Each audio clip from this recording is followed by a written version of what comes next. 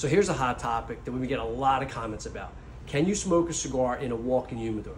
First things first, house rules matter. So always ask. If they allow it, go for it. If they forbid it, obviously respect our wishes and don't smoke in their humidor.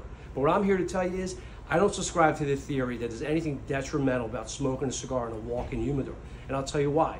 This tobacco has been exposed to smoke through the whole process, right? From the rolling rooms to curing barns. I've gone to Nicaragua and see rollers sit there rolling cigars and smoking cigars at the same time, right? So I think in this process, people are overthinking it. Don't overthink it. Just enjoy it, right? So if it's allowed, go ahead and go for it. If it's not, obviously respect the house.